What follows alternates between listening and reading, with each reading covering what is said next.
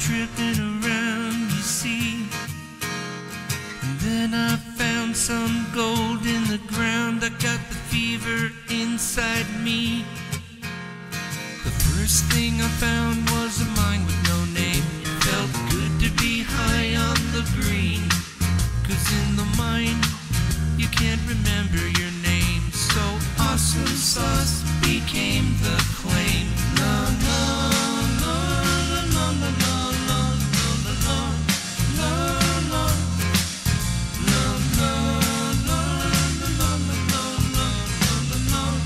la la.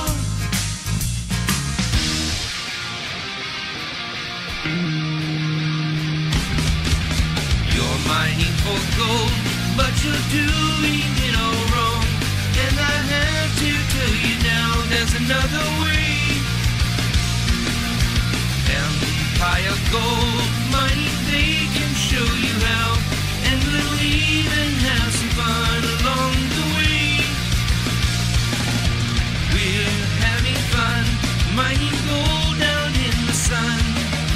Digging in the dirt is what we do.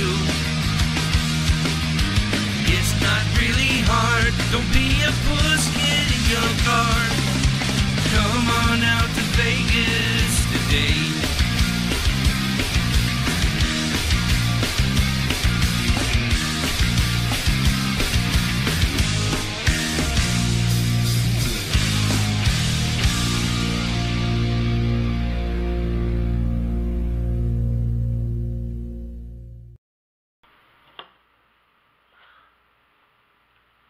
Okay, so today we're going to make some twice baked potato. I don't know what you're going to want in yours, but I put cheese, bacon, sour cream, chives, and butter.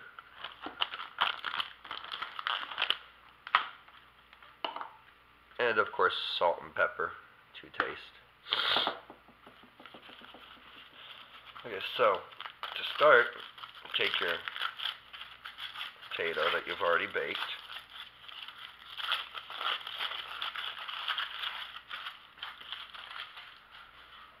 There's one. And two. I've already done a whole pan of them right there. So, what you do is you want to figure out which side is the widest side, and you want to cut it in half on the wide side.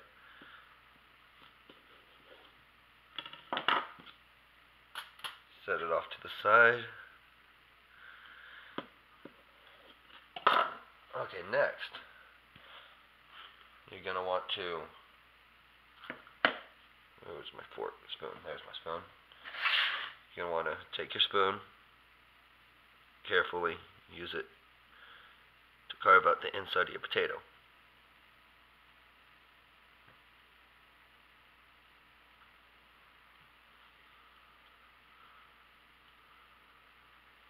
It's kind of like doing an avocado.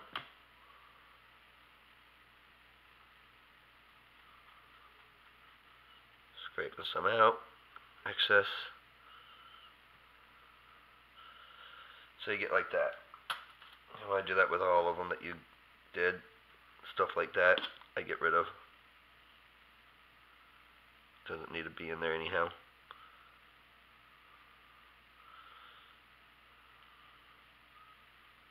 Alright, so I got rid of that. Just like before, cut down one side. Cut down the other side, just like an avocado. Takes out the insides.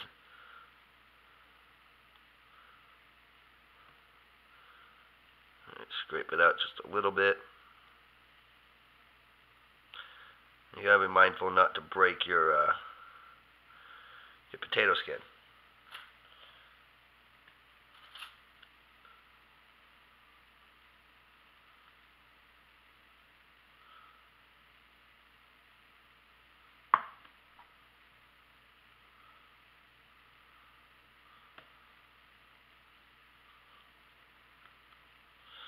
Alright. Last little piece for me to cut out. I've got them all in here.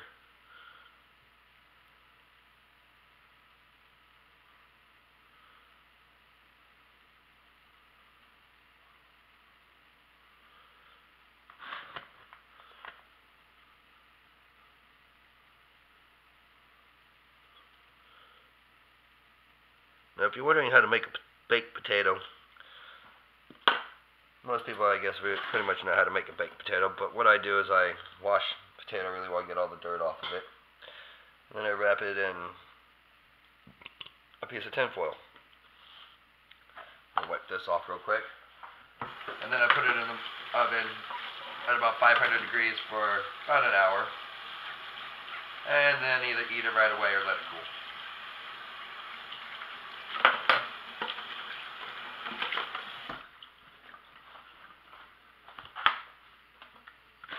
Okay, so you're going to want about, I don't know, 4 tablespoons of butter, 2 to 4. I'm going to melt it. I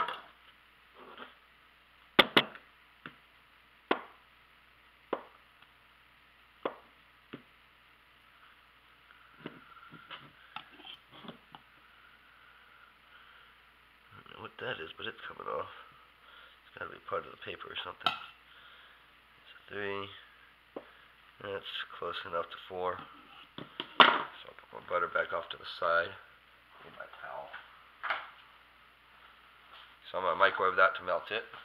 There's my paper towel. Most people don't do this when they microwave butter. Put a paper towel over the top and it'll keep it from splattering.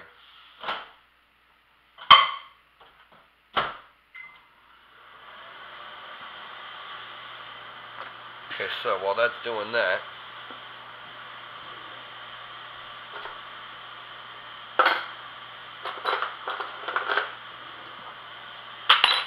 got my chives, and it's about a tablespoon or 2. We'll put those directly in.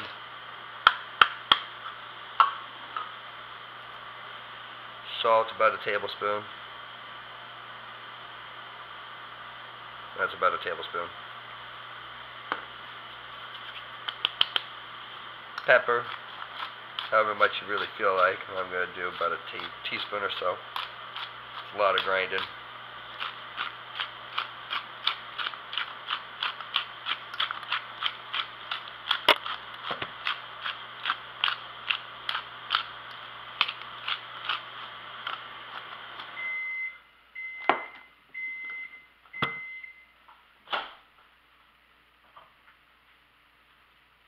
Alright, melted.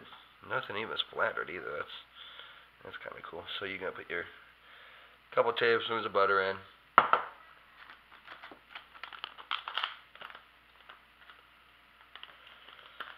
Gotta love bacon.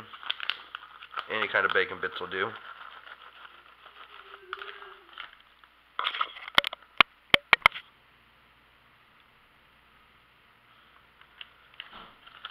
And that's like a 1/4 cup. Somewhere around there.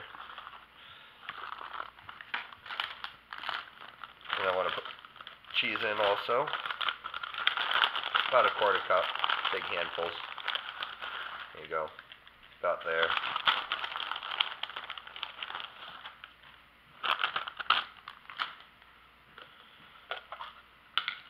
And you gotta add sour cream, however much you want.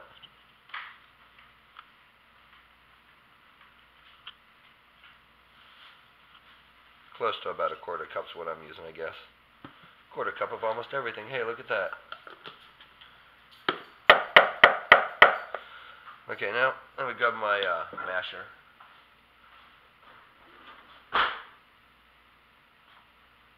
Masher, where are you?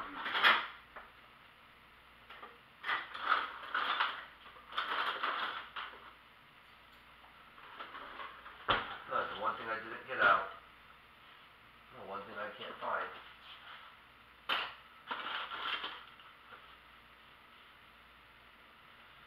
Well, I'm going to do a pan with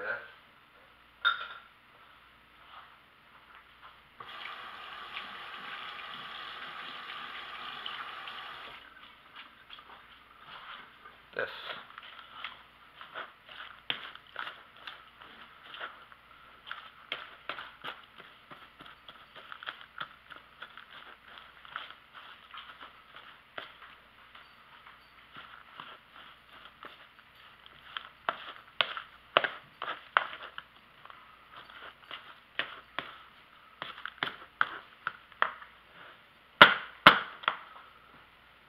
not working very well. Where is my masher?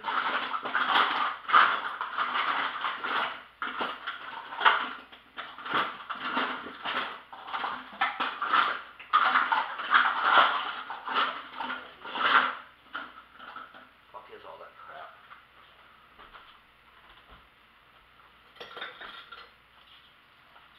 Alright, I'll just use my whisk, because this is not working the way I wanted it to.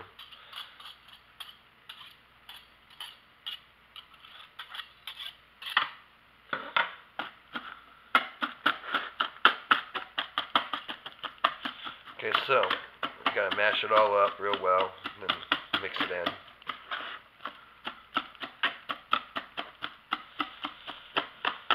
Now, another thing you're gonna want to do is probably preheat your oven to, I don't know, 350, 400, somewhere around there.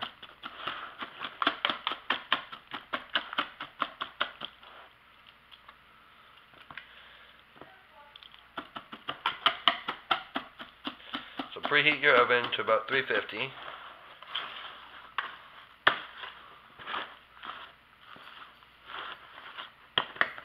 Potato masher always works better for this, of course. Or maybe you can put your potatoes through a ricer before you even get to this point. Anyhow, the point is mashing the potatoes up well enough to become kind of a paste.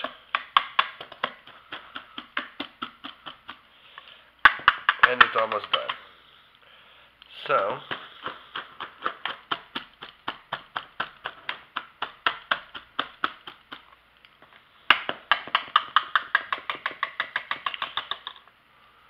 that still does not want to come out of there. Alright, now I'll go back to my spoon and I'll mix it up a little.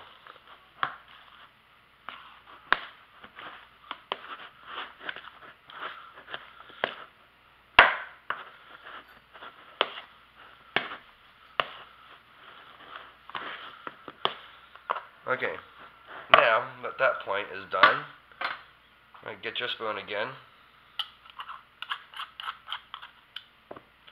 Clean all your goodness out of there. I'll taste it. Tastes perfect. Alright, so, easy part. Just put it back in. Now it's okay to mound it over the top a little bit. Not very much. You don't want to pack it tight or anything. It's about like that. Not too high. Move this stuff out of the way really quick.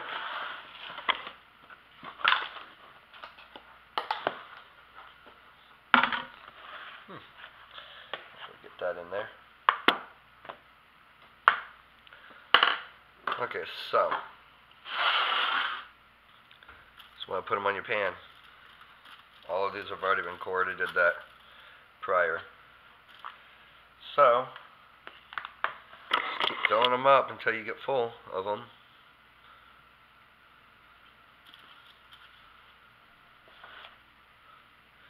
Should take about one full spoonful for most of each of them.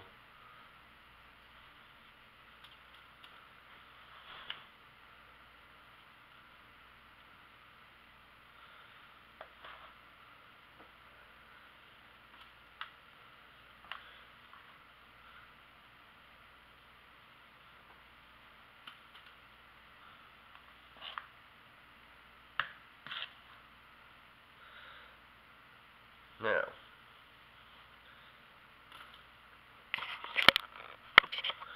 after you've gotten all of these filled up, easiest way of doing it is just put it directly in the oven, or you can put the tray in the freezer like this. After you top it with a little bit of cheese, and you can freeze them and then put them into baggies, and then make 3 or 4 of them for dinner or whatever.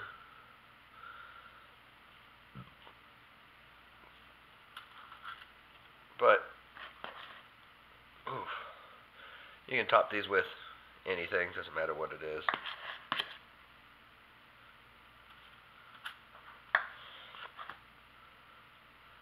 Now, a lot of people will want to put this in like a food processor or something of that sort and make it, mush.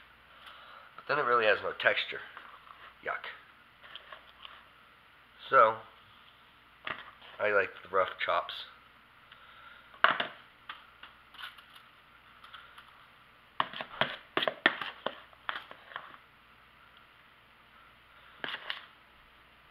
a few more of these to fill up.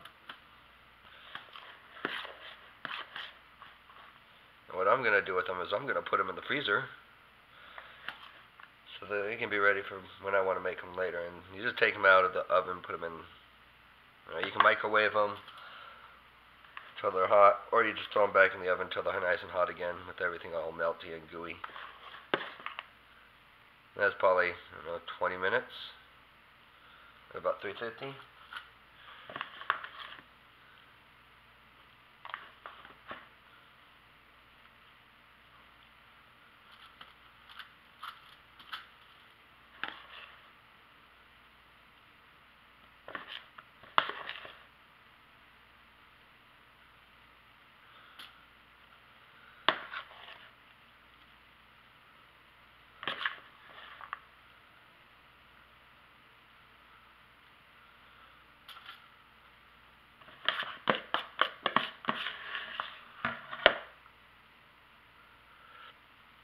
Last one there, and it is full.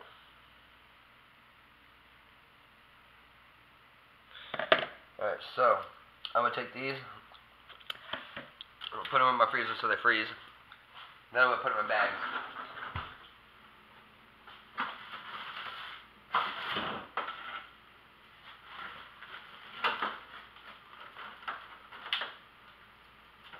I hope it stays. I want it to. And in about an hour and a half, 2 hours, those will be frozen and they'll be in baggies. So, remember, set your oven at like 350, 375, 20 minutes, microwave for like 5 minutes, something like that. Hope you all enjoy that little recipe. Have a good night.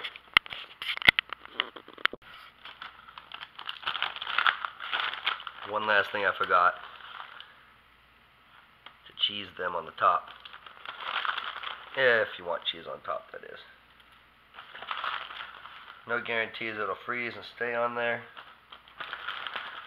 but try nonetheless.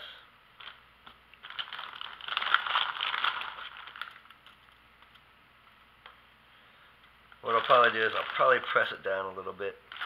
It'll probably get stuck on there somewhat.